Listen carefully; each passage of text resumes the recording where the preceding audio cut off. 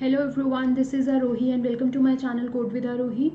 So guys, in this video I'll show you how we can perform leaf disease detection using yolov5. So disease detection plays an important role in agricultural field because plant diseases affects the growth of plant, and it is the major problem which is affecting the agricultural production pattern.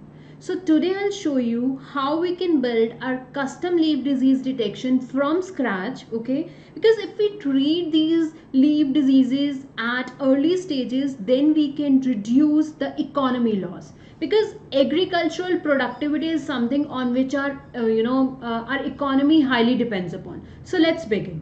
So first of all, I want to discuss about the dataset which I'm using. So the dataset which I'm using is PlantDoc dataset. This dataset is available on internet, and this dataset have around 2500 images across 13 different plant species, and we have 30 classes which includes healthy leaves and diseased leaves. Okay, so 13 plant species and we have 30 classes, and those 30 classes have diseased and healthy leaves. Okay, so this PlantDoc disease dataset was originally published by the researchers at Indian Institute of Technology, and those researchers, they have trained this they have trained this mobile net algorithm and FastRR CNN on this dataset, but we will use yolov5 for object detection. All right, so now let me show you the number of images in each class. So you can see here we have the names of all the classes, and then we have the number of images. So you can see that the blueberry leaf, tomato leaf yellow, and the peach leaf, these are the overrepresented classes. Means the maximum number of image in our dataset belongs to these three classes. And then you can see the red bars over there. You can see these are the underrepresented classes. So what all those classes? Grape leaf, tomato leaf late blight, tomato early blight, apple rust leaf, apple scab, and the other classes. These are the underrepresented classes, means we have less number of images for these classes. So, and if you will see this image overall, you can see that we have different number of images in each class. So our data set is not balanced. Okay, so guys, if you want to get good result, then you need to balance your dataset first. By balancing the dataset, I simply mean to say you should have equal number of images for each class. Okay, because when you have equal number of images in each class, then your algorithm will learn equally on all the classes. Now in this scenario, what will in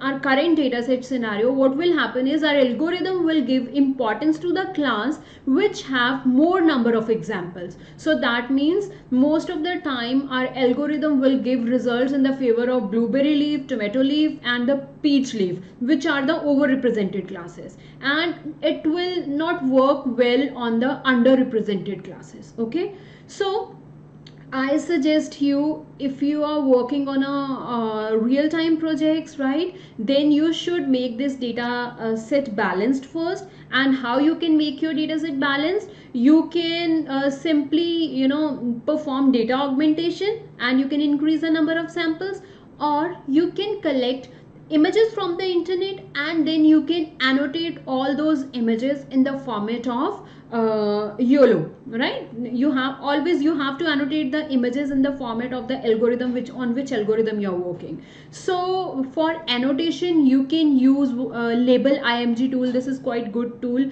So, and it's very easy to use label img tool.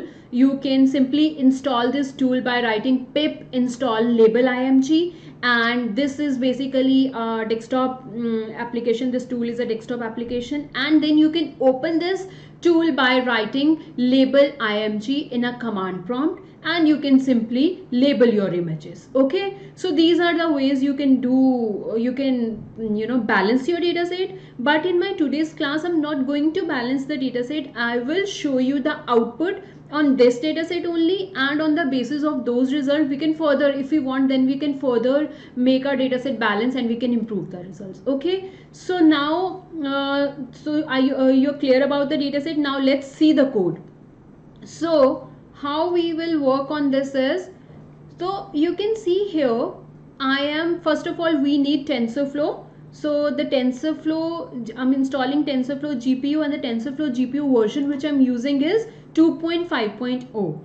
and after that guys, we need to install Torch in Torch Vision, because yolov5 runs on Torch, so we need these two modules. So over here you have to see, like, on the basis of your GPU, right? Or if you're using CPU, then you will install the Torch and the Torch Vision version as per that. And if you're using GPU, then as per your GPU you have to choose the specific version. So from the official site of PyTorch you can get the version as per your resources. So for me, I'm using Torch version 1.8.1 and Torch Vision is 0.9.1. So by writing this command you can install them. Once you install them, over here I'm checking the version which I have installed. So you can see here my Torch Vision and Torch version and Torch Vision version is installed, and my GPU, the GPU on which I'm working is RTX 3090. So for RTX 3090, this is the Torch and Torch Vision version I'm using. Okay, so once you install the Torch, after that these are the few other modules which are required to run this code. So I'm installing that, and I've mentioned all the versions over there, so like you can simply install the exact versions which I'm using. So I'm importing the versions. After that, this line, so I have commented this line because I have already performed this step. So what I'm doing over here is I'm cloning the yolov5 from the Ultralytics. Okay, so yolov5 is the algorithm developed by them, so we are cloning from there. So you have to perform this step. Once you perform this step, you will get a yolov5 folder like this. You can see here. Okay, after cloning you will get this folder, and when you will open this folder you will get different files and folder under it. Okay, now once you clone it, after that you have to cd to that yolov5 folder. Once you enter in that yolov5 folder, you need to run the requirements.txt file. So you can see here we have under yolov5 folder we have this requirements.txt. So we are installing the other required modules from there. Okay, so now the setup is done. Now we will work on our custom dataset, the dataset which I've shown you, which have 30 classes, plant leaf diseases across 13 different plant species. Okay, so these are the other modules which I required, so I installed them. So over here you can see this. See, we can train our model in two different ways. One is we can use this transfer learning. That simply means we will use, over here you can see this yolov5s.pt. so this is basically a weight file, pre-trained weight file. So we are using this weight file and then we are training our model. Okay, so what we are doing is python train.py. Image size we want to have is 416. You can change the image size as per your requirement over here. Batch size is 16. Again, you can change it if let's suppose you are getting some memory issue, you can reduce the batch size. And after that I'm running this code for 200 epochs. Again, you can change it as per your requirement. And data, this is important, dataset.yaml. This file is having the detail of your dataset on which we want to train the algorithm. Now let me show you this file, dataset.yaml. So let's go back here and dataset.yaml. This we have created ourselves, and then we have put this file in this yolov5 folder. Okay, So let's open this file and see what we have in this file. Okay, so you can see over here in these two lines we are defining the path of the images. Okay, so this train, over here we are defining the path of our training images, and in this val we are defining the path of the validation images. And number NC means number of classes, and the number of classes we are using in this example is 30, right? And the names of the classes, here you can see I have mentioned the name of those 30 classes. Some of the classes have diseased leaves and some of the classes belongs to the healthy leaves, right? So you can see, let me scroll and show you. So these are the names of those 30 classes. This is what you have to write in your dataset.yaml file. Okay, so okay, now let me show you the dataset. Okay, so where is our dataset? Our dataset is in dataset folder. Under dataset folder I have train folder. Under train folder I have images folder, and in that images folder we have training images. In the same way we have for validation images. So let's go back and see. Come out from this YOLO folder. Over here you can see the dataset folder which I'm talking about. Under dataset folder we have train folder and val folder. Just ignore these two files. Okay, this is just for my reference. So train, when you will open train folder, under trains you have one images folder. Under images folder you have all the images, right? Now these are the images, but we need their annotation files also, right? So whenever we perform object detection, then we need the annotation details. So that annotation detail you have to create one separate folder with the name of labels, right? Under train you need to create two folders, images and labels. Under this labels folder you can see that we have text file, one text file for each image. So let's suppose if you have 100 images in your images folder, then you need 100 annotation text files in your labels folder. Okay, so in the same way you can see for val folder, these are the validation images. Under images folder we have the validation images and their corresponding labels are present in labels folder. Okay, so this is our data set is. Now we are training our algorithm on that. So this is the dataset.yaml file which is showing the all details, like where our training images are, where our validation images are, how many images, how many classes we have, and what the name of those classes. All those things are defined here. Now over here let's see. So this is the first way you can train your algorithm. How we are training? We are using the pre-trained yolov5 and we are using the transfer learning and we are training it on our dataset. So let's suppose if you don't want to use this pre-trained model, then what you can do, just leave the weights like this. Okay, leave the weights like this and rest of the command is similar. So this is how you can train your algorithm. Once you train your algorithm, you can check the output, the tensor board, right? You can see the different graphs over here. So okay, once you let me show you what you get after the training. So go back here, get inside your yolov5 folder. Under yolov5 folder you will have one folder with the name of runs. When you will open this runs folder, after training you will get this train folder. Okay, so guys, initially after training I am having 3 folders over here because I have performed the validation process also and the detect process also. But initially when you will train your algorithm, you will get one folder over here with the name of train. Okay, so this train folder will have the details of the training. Let's open this train folder and over here you will get another folder. When you will open this folder, you will see like this confusion matrix, PR curve, R curve, then results. Okay, let me open the confusion matrix and show you. Give me a second. So you can see this is the confusion matrix, 30 classes on x-axis and 30 classes on y-axis. You can see our confusion matrix over here, and then you can see the results. These are the different results on training data, right? All the detail you will get over here, and after that, now this you will get this after training, you will get this weights folder also, this weight folder.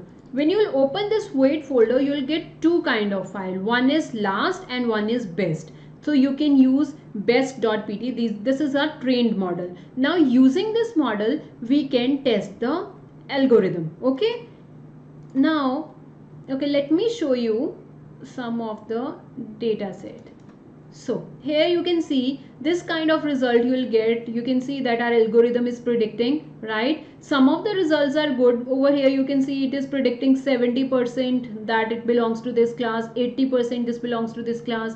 This soybean leaf, our algorithm is 40% sure only. So why this probability value is so less? Because if you remember, our data set is not balanced, so we are not going to get good results. So if you want to get more effective results, then you make your data set balanced first and then you can run your algorithm. Okay, so right now we are getting this kind of results. So clear about the training part. After training, you will see under run folder you will get train folder, and under train folder you will get one folder, and over here you can get all the curves, all the losses and every other things over here. Okay, so now over here I have created this folder. I have created myself, and I have I have put some images on which I want to perform the testing. Now let me show you that work. So yeah, over here you can see. So okay, first of all, over here I'm showing you the results which are stored in exp folder, right? So these are the some results. Now this is the command. Using this command you can test your algorithm. Python detect.py. So guys, remember earlier we have used python train.py. So where these files are? Over here, come to your YOLO folder. You can see that train.py file is here. So this file is containing the code which is responsible to train our algorithm, and then for testing we are using this detect.py file. This file is containing the code which is responsible for showing us the predictions. So you can open these files. This file is having the simple Python code, and if you want to make any minor modifications you can made over here. Okay, so now we are using Python detect.py and then weights. See guys, over here we are giving the weights which we have which we got after training the algorithm, best.pt, and it is in weights folder. Which weights folder? The folder which is present in exp5, which is in train folder, and which is in runs, right? So this is what I have shown you a minute back. So this is the weight, pre-trained weights which are trained on your data set, and again the image size and the confidence. You can change the confidence score over here. Let's suppose you want the predictions only which are above the 80%, you can change the value over here, right? And source, from where we want to, on which image you want to test the algorithm. So we are telling it that we have one test folder in exp5. Let me show you.